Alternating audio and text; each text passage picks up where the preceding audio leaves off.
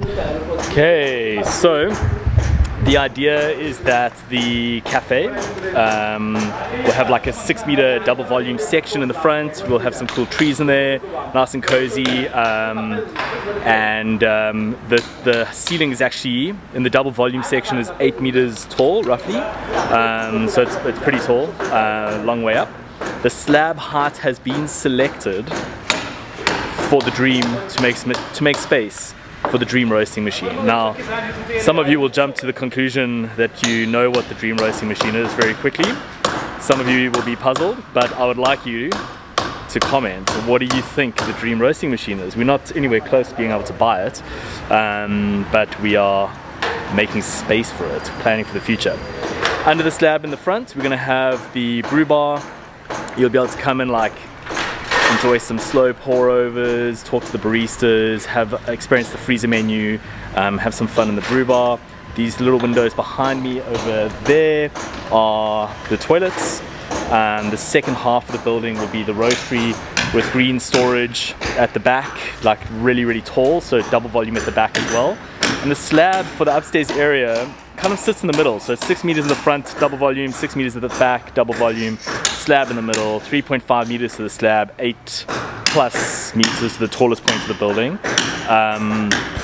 And upstairs we're going to have our offices, QC lab, training center. We're going to have some climate controlled green storage under the slab, eventually probably phase 2, phase 3 of the build, which will come at a later stage.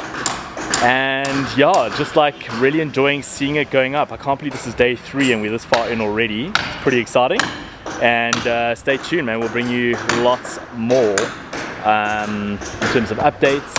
And yeah, you're gonna come visit. Please tell me you're coming to visit. We can't have this be like a white elephant, you know. We're planning to be busy.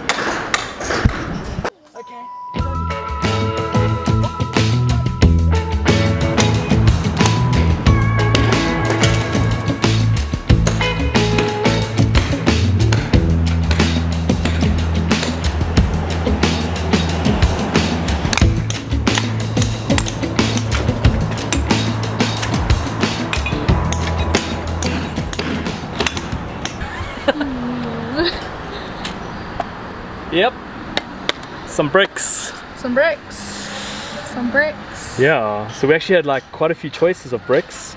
This is a brick called the Nansing Common. The Nansing Common. If you didn't know about bricks, I'll give you the quick lesson. So, there are 2 brick manufacturers fairly close to us, and Die Fund and Nansing are the names. Both of them make a clinker, so clinker is fired at a higher temperature. It's a more dense brick, but it's darker and it's got a lot of these burn marks. So you'll see here, these are burn marks. I don't know if that's right. I'll just go with it. Like I'm sure it's right. No, I think. Some builders can correct us in the comments below. Yes, please. Please teach us about bricks. So my understanding is that they are fired at different temperatures. The hotter the brick gets, the more of those black burn marks they'll have. So, and we didn't want, I don't really want the building to have burn marks all over it.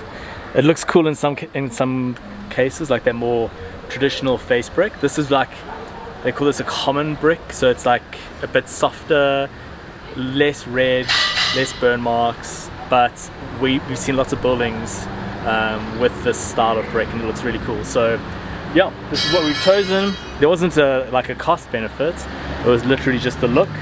And the first 10 pallets have arrived. I was like, wow, 5,000 bricks, that sounds like a lot, but it sounds like we need something like, we need 41,500 bricks to finish this project. And that's without this little wall thing that we've added. So yeah, probably 50,000 bricks. And that is 5,000. Day 5. Day 5. That's cool. The roof is off. The roof is off. As you can see by the lack of a roof.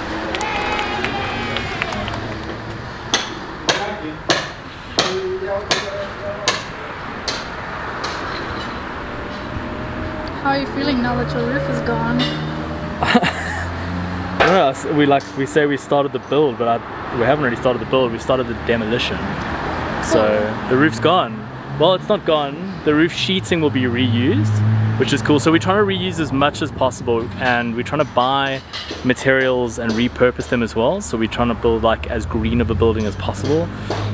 So all of these bricks over here will be, as many of them as possible will be cleaned up, and you can actually see over there, there's a pile of bricks that they've been cleaned already. So they'll be reused, and they'll be reused over here. So where these two like makeshift sort of supports are, there's a wall coming in, and we want to match the brick like for like. So the bricks from upstairs, from the facade that's been taken down, will be reused over here, and if there are any extras, we'll try and use them on our bar counter. Actually, I think we're going to build a brick bar.